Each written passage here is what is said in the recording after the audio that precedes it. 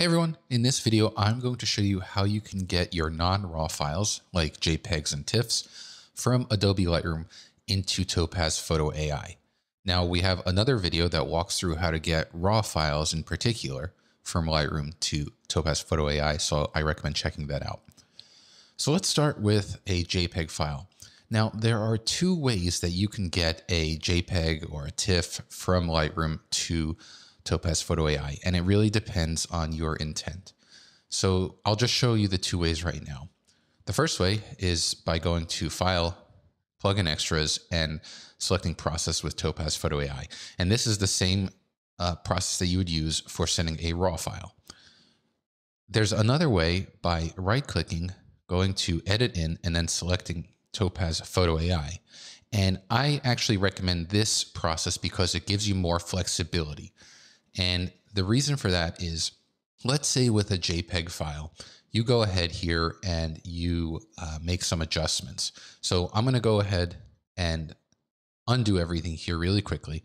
And let's just say that I, open the exposure and apply a little bit of an S curve to add some contrast to the photo. Maybe I'll add some vibrance. And so I've made some edits, and you can see if I press the backslash key, that's the original JPEG, and this is my edit. If I zoom in, you can see all of this noise that is affecting the photo. And so now is a good time to get rid of that noise. And we're going to use Topaz Photo AI.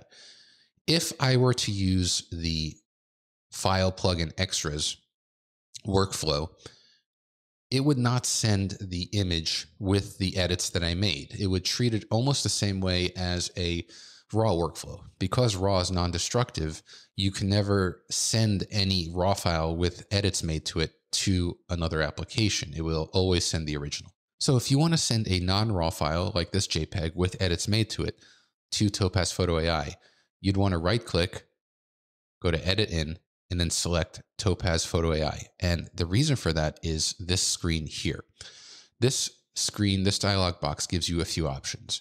The first is the most important, and that is the ability to edit a copy with the Lightroom adjustments. So that will take into account any of the changes you make. It'll bake it into a duplicate file with those changes and send it to Photo AI. You can also just send a copy of the original or the original itself. Those are your three options. You also have some other options here in terms of the file format. So you can do TIFF, PNG, or JPEG. You can choose the color space that you want to work with, as well as the bit depth and the resolution. And when you're ready to send the photo to Photo AI, just click on the Edit button.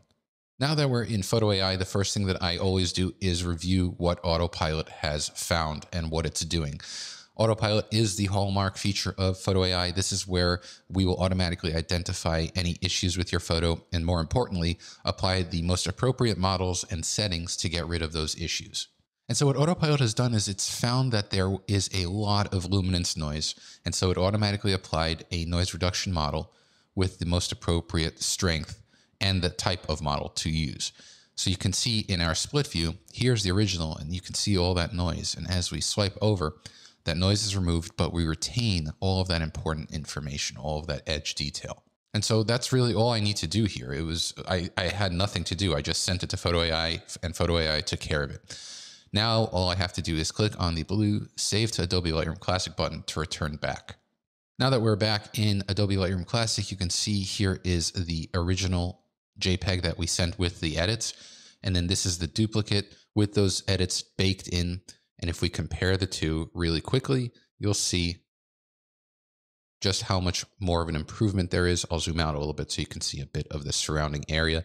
All that noise surrounding is gone, and you just are left with a clean image with the edits that you made.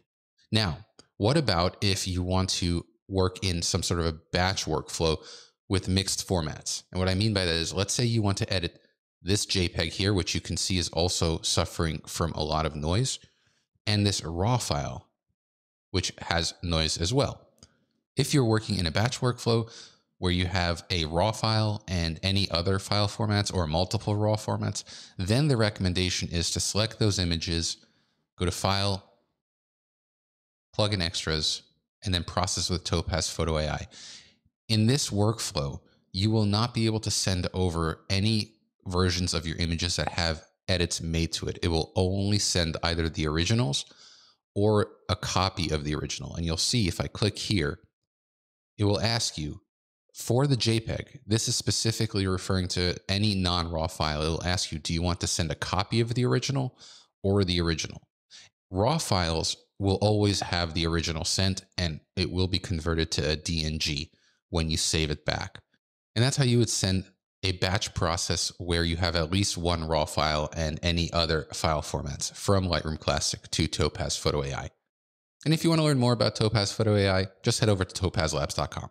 Thanks a lot.